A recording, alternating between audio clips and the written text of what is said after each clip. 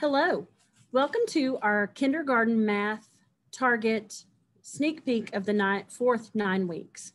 These are the skills we will be teaching from March 7th to May 25th. We appreciate all the support you can give at home by reinforcing these skills that were being taught in the classroom. We'll begin with the math skills that are being taught for the fourth 9 weeks. I can count to 100 by 1, starting at 1. A good idea to practice at home is to practice with a 100s chart. Have your child point to the number and count until they are confident and can do this on their own. The next target, I can count by 1, starting at any given number.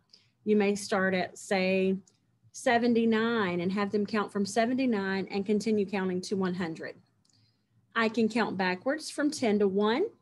I can count by 5s to 50 or continue to 100. I can count by 10s to 50 or continue to 100. 100 is the learning target for the fourth 9 weeks and to master the skill for kindergarten. All counting needs to be done independently without assistance.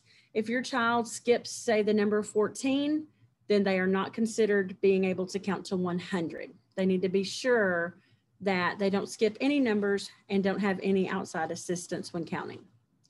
The next target says, I know that when counting, each number is 1 more than the number before. I know that number 5 is 1 more than 4. To practice this in the classroom, we use number paths. I can represent addition word problems within 10 in a variety of ways. And this 9 weeks will include word problems. We will give them a situation. They'll be able to use objects, drawings, or act it out, and need to be able to write equations to show the number sentence. I can also represent subtraction word problems within 10 in a variety of ways, and they can use the same strategies for that as well. The next learning target, I can break apart a number up to 19 into a 10 and some more ones. We can do this in more than one way and write it as an equation. So example, if the number is 17, they say 17 is a group of 10 and 7 extra ones. For the number 19, they could write that as 10 plus 9 and be able to fill in a number bond and an equation. Also in math, we can recognize all numbers 0 to 20, and we can count objects and write the corresponding number. If you have 19 clouds, your child should be able to count the clouds and write the number 19 to go with it. And our final math target says I can find the number that makes 10 with any given number. If I have 6 cupcakes, your child would need to know that they would need 4 more to have 10. In the classroom, we use a 10 frame to help give them a visualization of this. They would need to be able to write 6 plus whatever number, in this case 4, equals 10. Our kindergarten reading learning targets for the fourth 9 weeks are as follows. I can read a text to research a subject. I can make notes from my research. I can describe using ideas from the text. I can explain using evidence from research and observations. I can share my observations and questions on a new topic, and I can determine the main idea of the text. You can help with this at home by reading books with your child and asking them questions as you read. Who are the characters in the story? Where is the setting? What are the main ideas? And what are some details that happened in the story? This can be done in English or the student's home language. All of these targets are completed with teacher support in class.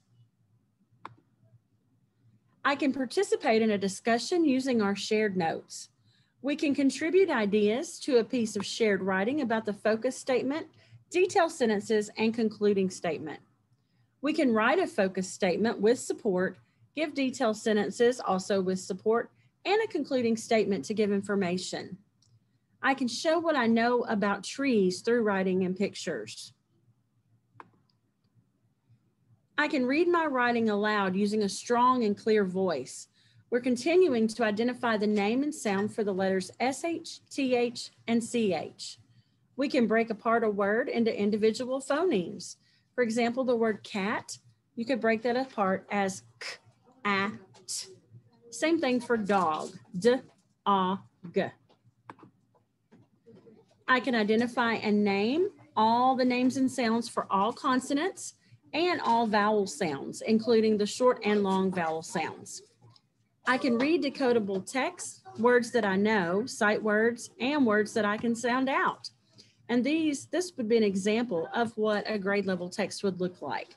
The student would be able to read, can you see the dog? And I can hop. Can, you, see, and the would be sight words, and they would be able to sound out the decodable word dog. I can retell events from a story and use the text to answer questions. Practice by reading stories at home with your child and having them retell the stories in their own words. I can read and spell words with the letters and consonants I know. So if they have a CVC word, which is a consonant, vowel, consonant, they can sound those words out in their head, stretch them out, and then know what letter corresponds to the sound they hear in the words. Examples of these would be cat, dig, bud, nap, and tin. Finally, we can identify and recite all of our sight words. There are around 40 of these for kindergarten, and I believe all teachers have sent home stacks of flashcards to practice with at home with your child. Your child can identify the middle sound in a CVC word. For example, if the word is mop, they would be able to tell you that the middle sound is ah. And the final target for this 9 weeks, they will be able to add or substitute individual sounds to make new words. They would change the word mop, they would substitute the M for a T, and now the word is top. We thank you for watching this sneak peek at the 9 weeks, and we welcome any support that you can give to us and to your children. And if you have any questions about anything you've seen or need some clarification, feel free to contact your child's classroom teacher. Thank you and have a good day.